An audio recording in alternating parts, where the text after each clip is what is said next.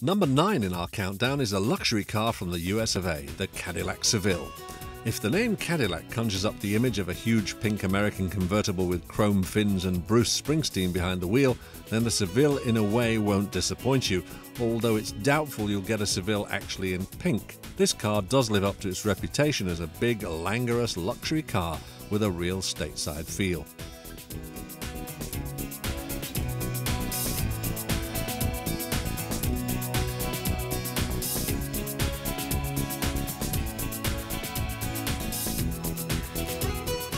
This Cadillac is more luxurious than the one Bruce sang about.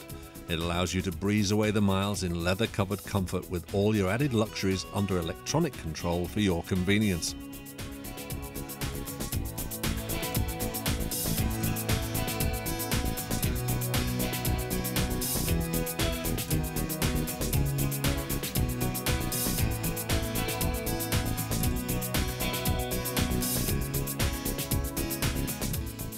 The only problem is that Cadillacs are designed for the American market and not suited to British roads.